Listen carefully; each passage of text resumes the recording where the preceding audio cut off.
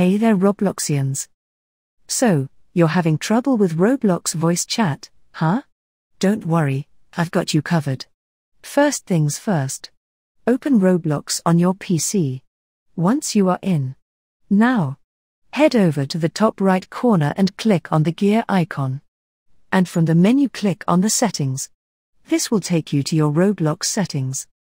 Once you're in your settings, make sure your age is verified.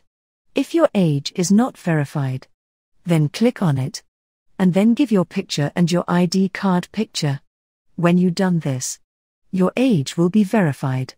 Once you done it, then navigate to the Privacy tab, and then scroll down, and you will see Voice Chat option. Enable Voice Chat. Now you can enjoy voice chat in Roblox. You can access it once your age is verified. And there you have it, folks. I hope this guide helped you fix your Roblox voice chat issues. If you found this video helpful, give it a thumbs up and subscribe to our channel for more tech tips and tricks. Thanks for watching.